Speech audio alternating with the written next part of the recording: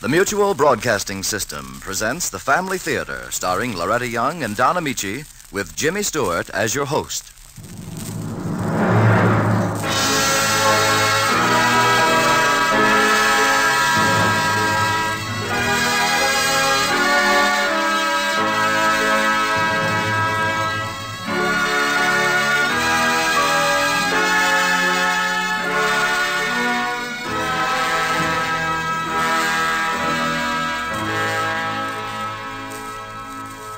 More things are wrought by prayer than this world dreams of.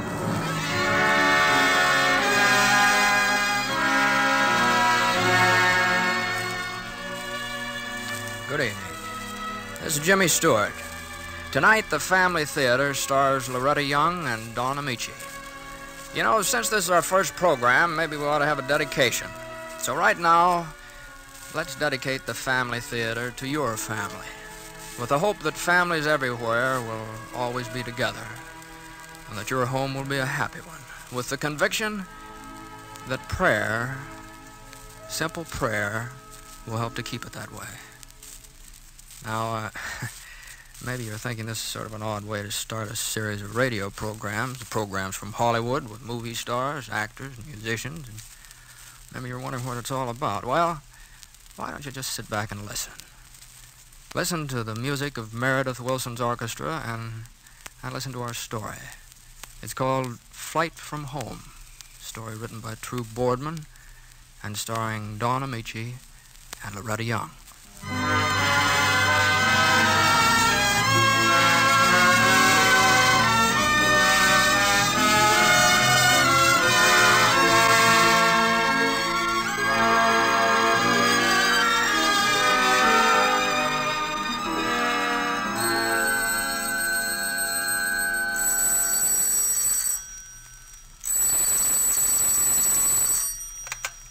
Hello?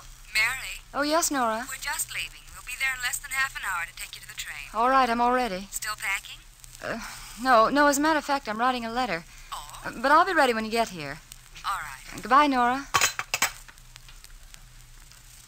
Dear Jim, I don't pretend even to myself that this letter can make any difference. What we said last night before you left was final and definite, I know that. Within an hour, Nora and Charlie are coming to drive me to the train that will take me home to Cleveland. Home. It's funny that after 6 years I should suddenly be thinking again of Cleveland as home. But what does one do while one waits those last minutes before she says goodbye to a lifetime? I don't know. I only know I feel impelled to put it down in black and white. Perhaps then the separate pieces will make some pattern that has sense and order. Perhaps seeing it like that will help me, and you, if you ever read this letter, to somehow understand it all. As I say, I don't know, but I have to try. I'm sitting now by the front window that faces over the river.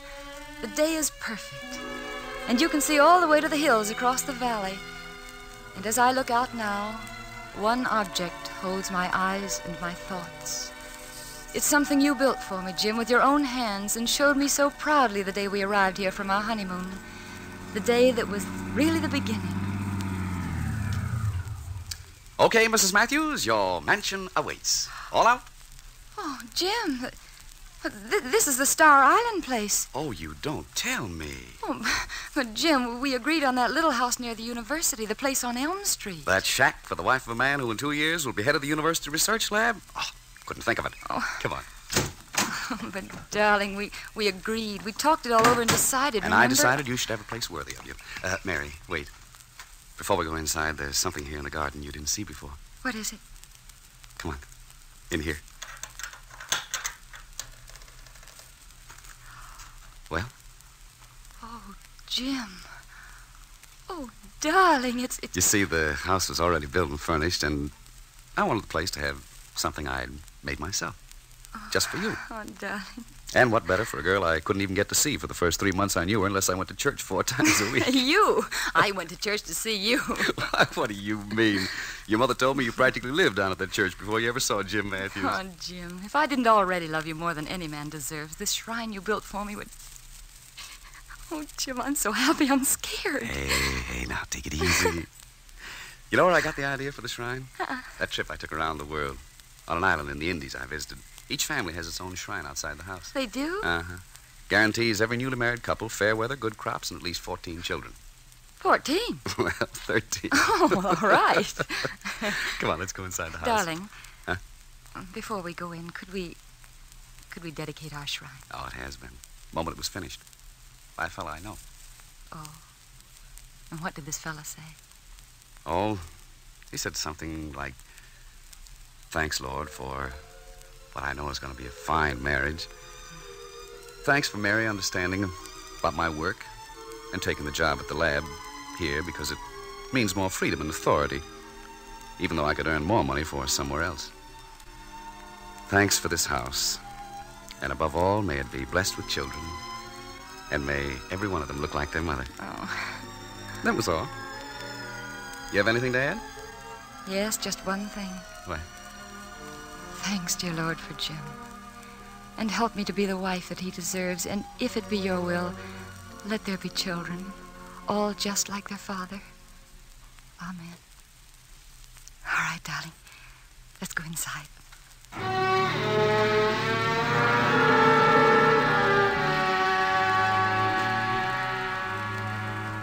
That was the beginning, Jim. Such a rich and warm and happiness-filled beginning that I forgot all about your overruling our agreement as to the house we'd buy. There was fun for us in those first months that so quickly became years. Such fun that, well, I wonder now how and when we first began to lose it. I only know that suddenly we were aware that there were two shadows across our life together. We had no child, and it began to seem we weren't ever going to have one. That was one shadow. And the other, well, you felt you'd received no recognition at the lab for all the work that you'd done.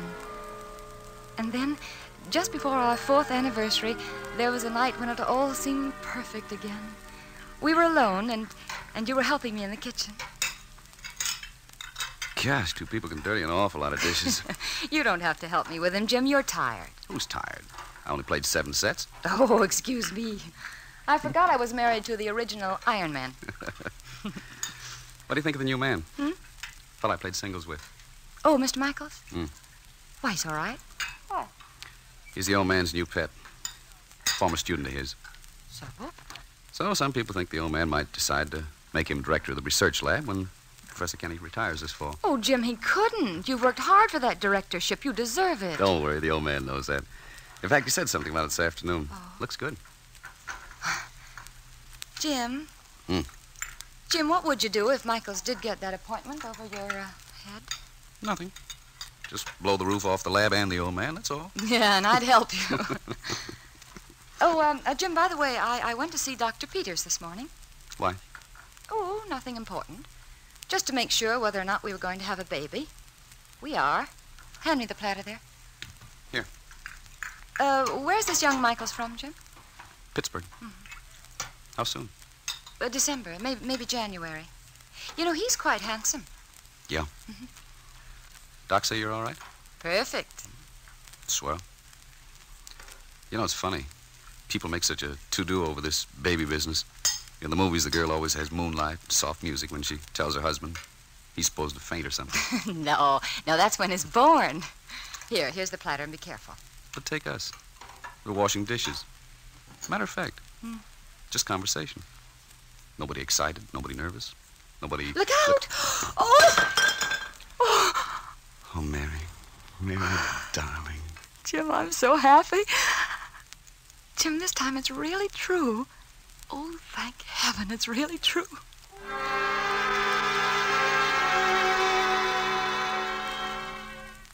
Those months that followed, Jim, for those months I will always be grateful. Our life had purpose again, and it was beautiful and complete. And you were as proud as if you'd personally invented the idea of parenthood. And then that night, that one horrible, unforgettable night. Oh, my darling, if only that storm could have happened a week before or later or any time, but when it did... But it didn't, Jim. It happened then. At perhaps the most crucial moment of our lives. Yes, Dr. Peters, of course you're right. She shouldn't drive in this storm. Oh, I'm positive she does. Yes, right here. Here, Mary, he wants to talk to you. All right. He's definitely sending another doctor. Oh, yes, all right. Hello, Doctor. Yeah, fine time I pick. Healthful Mary, that's me. Oh, yes, of course I understand. You're right. Yes, of course it's safer in this storm. Oh, certainly, as long as you recommend him. But just so he makes it in time. Oh, no. No, I haven't been able to find Jim anywhere. And, Doctor, I'm worried about him. He should have been home 2 hours ago. Now, Doctor, look, you know I'm not alone. I called Nora and she came right over. Now, don't you worry about me. I'm going to be all right. And don't forget, I bet you it's a girl. Now, you say it's a boy. It's still a boy, huh? Nora, Dr. Peters said... Oh, Nora. Hold on, honey, hold on. That one was 18 minutes. Nora, the front door. Jim, is that you? Oh, Jim, I'm so glad you're here. Hi, Mary. Hi, Nora. Oh, darling, where have you been? Jim. Been? I've been celebrating. All by myself, all afternoon. I got some news for you. Michael's got that assignment as director of the lab. Pretty boy Michaels is now my new boss. Ray. Oh, Jim. Jim, Mary's needed you. The baby. What about it? You mean... Yes, Jim, yes. But I'm all right now that you're here. We called Dr. Peters, and he can't leave the hospital, so he's sending a doctor here. But he doesn't want me driving into the hospital in this storm. Well, that's ridiculous. Of course you're going to the hospital. There's time, isn't there? Oh, I suppose so, but Dr. Peters Jim, said... that's crazy. The doctor specifically And said I that say she's going to the hospital. We'll have no home delivery with some doctor we don't know. You're having the best, Mary. You hear me? Jim Matthews' wife is having the best there is. No storm or anything else is going to prevent it either.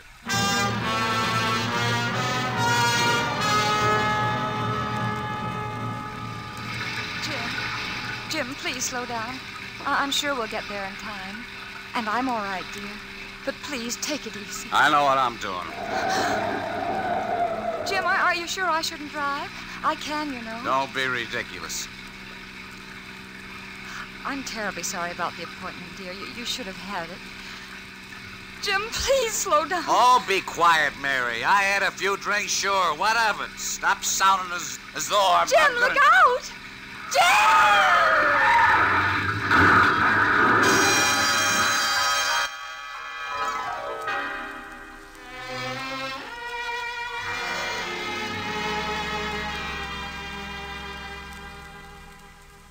Doctor? Mary will be all right, Jim. But the child, I'm sorry. There was nothing I could do. I see. You should never have tried to drive in through that storm. You suppose I don't know that now? Doctor, what about other children for us later? There are many children already born who need adoption, son. I'm sorry. You'd better go into Mary.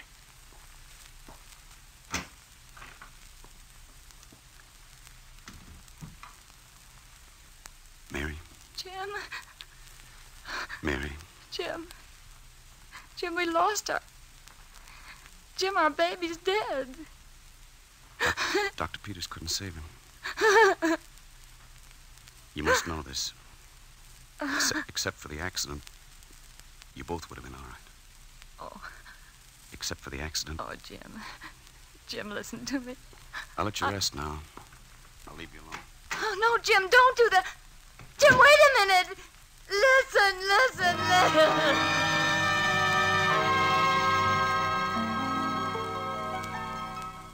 But you didn't wait and you didn't listen. Then, or in the many times in the weeks and months to come when I tried to talk to you about that night. I told you I forgave you, but you just smiled at me as though you heard, but you didn't believe me. So our marriage went on. But actually, it wasn't any marriage at all. We were two people who lived in a single house 1,000 miles apart. We both changed, Jim. I'm afraid I grew a little bitter in my unhappiness, and you... Well, other people, too, began to worry about you. There was the day Professor Ahrens came to see me from the university. The old man, as you always called him. And I assure you, Mrs. Matthews, I try never to interfere with the private lives of my staff members. But I'm worried about Jim. He goes on working, yes, but with such an attitude. He was the best project man I had. That's why I kept him free. unhampered by staff responsibilities. But lately, well, I've tried to talk to him, and his only response is he'll resign if I'm not satisfied. Now, I don't want that, Mrs. Matthews. I want Jim. But I want the old Jim, not a man who brings his mind to the laboratory and whose heart is left somewhere else.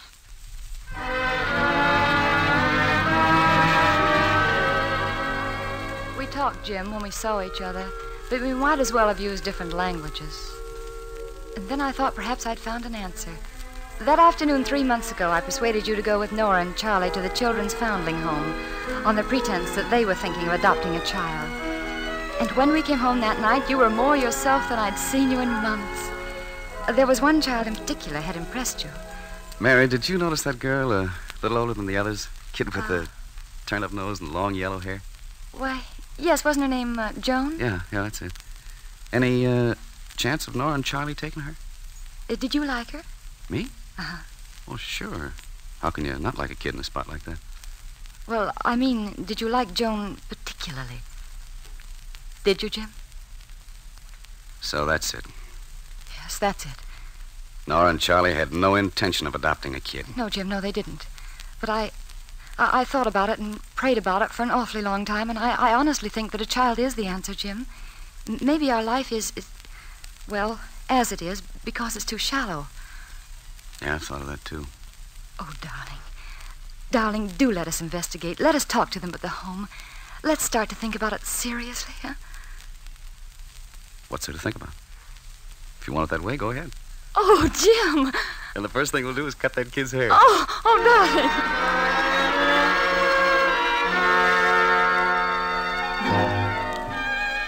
3 months. 3 months leading up to yesterday. 3 months of interviews with the adoption board and visits to the home, and fixing the den over for room for Joan.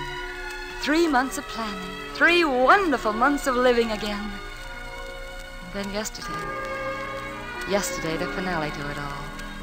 Little Joan, happy and eager and frightened all at the same time in her new home. And it's not that I'm exactly afraid, but I just never slept in a room by myself. Anyway, not since I remember. Well, I understand, Joan. And until you get used to it, I'll come in here each night and lie down with you until you're asleep. How's that? You can tell me stories, huh? That'll be fine, Mother. Should I call you Mother or Mary? Well, whichever you wish. It'll just work out, you'll see. And what about... Jim? Oh, we'll talk to him about that, shall we? Where is he? You said we should expect him at 3 o'clock. It's almost 5. Well, maybe his train's late. You know, he's been on a trip. Are you sure he'll be glad to see me? Oh, Joan.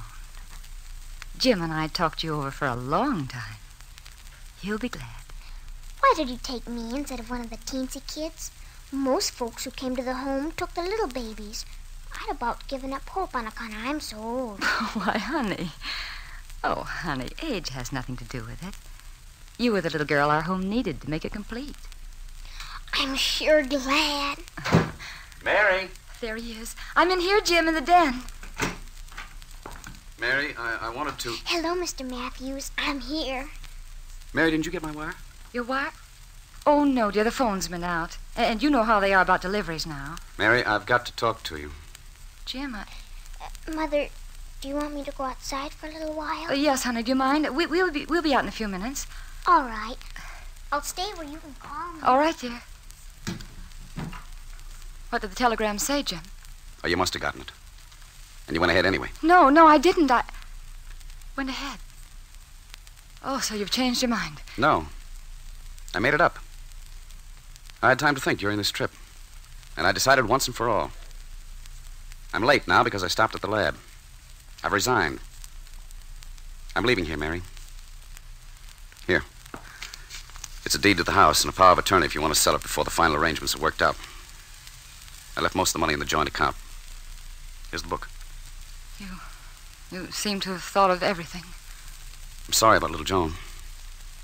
But perhaps you'll keep her yourself. Why, you know that isn't possible. They wouldn't let me. This adoption idea was crazy for us, and you know it. More's wrong with our marriage and not having a child in the house. What's wrong is wrong with me. Well, Jim, if you know that, why don't you do something about it? Your trouble is, Mary, that you're still in love with a dream. And it was a dream. I'm what I am now. So let me go. All right, Jim, all right. Go on, run. Go on and keep on running for the rest of your life, from me and from your job and from yourself. Oh, Jim. Jim, if I could only make you see things the way... You think I don't? You want the whole truth, Mary? We've never faced that, have we? Well, we will now. 2 years ago, I killed our baby. Jim, that's not... I killed our baby and made it certain that we'd never have another one. Oh. Try living with that in the back of your mind, Mary. Take it to work with you day after day. See it there in the eyes of your wife every time you look at her. That isn't true, Try Jim. lying in bed night after night, reliving that crash 1,000 times. You there in the street and in the rain. Not even crying in your pain. Just saying over and over to me, it's all right, Jim. I'll be all right, and the baby will live. The baby didn't live. Oh, Jim. Jim, why can't it be simple? Why can't I just put my arms around you and say I love you, dear, and I'll always love you, and that'll be all the answer? But it isn't. Our only chance is for me to try to make you see it all as I do, Jim. No, Mary, I'm going. Now, Jim, listen to me. Listen, please. Jim, what happened that night 2 years ago was an accident. A single accident for which no one is responsible. It won't do, Mary. We were on that road for one reason. The selfish pride of the man you call your husband. Pride that wouldn't let him have his child born here at home when he could be important by rushing you to the hospital. The same pride that even at the start of our marriage made me buy a bigger and better house than the one we'd agreed on together. The same pride that couldn't take the blow of Michael's being named director and sent me to a bar to get drunk when you needed me more than ever before in our life together. Jim, if these things are true, or if you feel they are, what answer is it now to run away? Why don't you face them, Jim, and accept them? Face them in honesty and humility and stop running away, darling. Oh, Jim, remember that poem you used to read to me? You said it was your favorite, The Hound of Heaven, remember? Remember it, Jim? I fled him down the nights and down the days. Remember? Jim. I fled him down the nights and down the days. I fled him down the arches of the years. I fled him down the labyrinthine ways of my own mind. And in the mist of tears, I hid from him. Why, you're that man, Jim. You're fleeing from your own faith. You're fleeing from your own forgiveness, Jim. Some things are beyond forgiveness. What things? Did our Lord ever say that? Oh, my darling, you know better if you'll just admit it to yourself. Oh, can't you see there is forgiveness if you'll just break through this wall you built and accept it, Jim? All right, darling. Go on now if you must. But go on out and find yourself. Go out and walk and pray. Pray with all your heart, Jim. But, darling, if you can do that, I know you'll get back to me and to our life together. It's no use, Mary. I tell you, it's no use. Jim. Jim. Oh, dear God, help him. Help him. And help me to live without him. If that's the way it's got to be.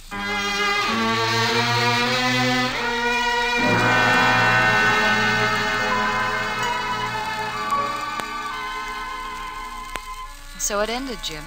You turned and walked out into the night, and it was over. There it is, the whole story. I said that putting in a letter might help me to understand, but it doesn't. I only know that I still love you as I shall never love another human being. And that when you went out of that door, a part of myself went with you. What's left, I don't care very much about. There's a car in the driveway, Jim, and that means that Nora and Charlie are here for me. So I must finish this quickly, Jim, Oh, is that you, Nora? I'll be with you in a minute. I'm just finishing my letter. Nora? Hello, Mother. What? Joan, honey. Joan, how did you get here? I didn't run away and come back here, if that's what you mean. Somebody brought me. Somebody... Who? He says he wants to talk to you. Please, outside. He says you'll know where. Yes, of course. Of course I do.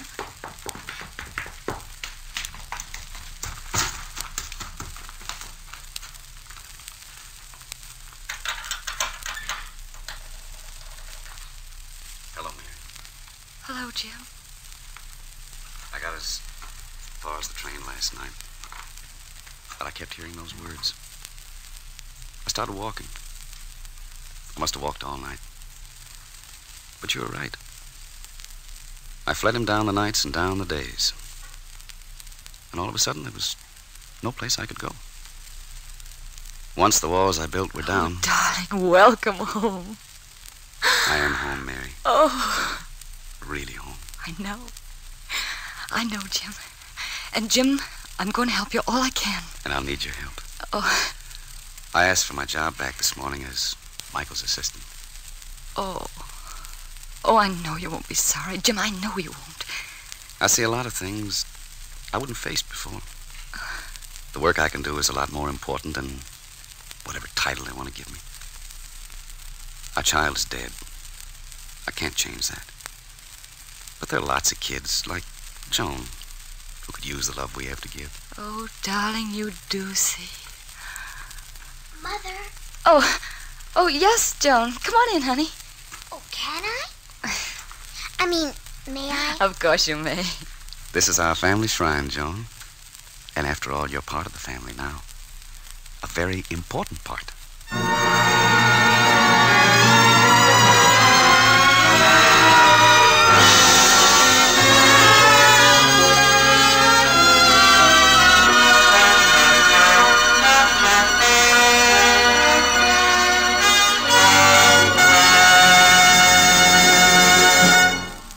Thank you, Loretta Young and Dawn Amici. You know, I thought maybe you folks would like to know why we call this program Family Theater. Well, I'll tell you.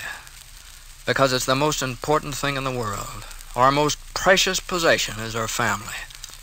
We all want our family to be happy, sure, but, well, sometimes going gets pretty tough. Sickness, bills, accidents, which make it almost too much for a man and his wife to handle. You ever feel that way? You know, you don't know where to turn for help.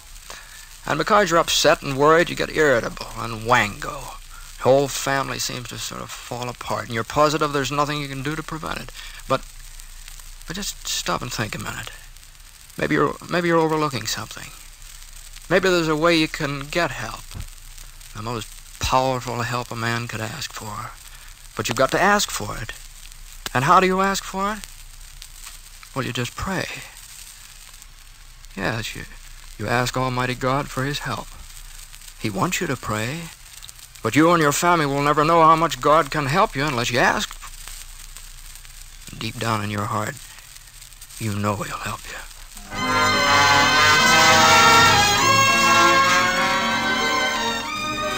Before saying goodnight, I'm sure that Loretta Young and Dawn Amici join me in expressing our pleasure in having had a part in dedicating this first program of the Family Theater.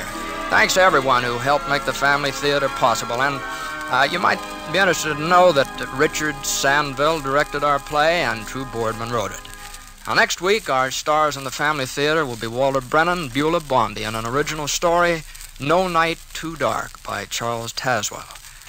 All right, that's Jimmy Stewart saying good night. Good night, everybody.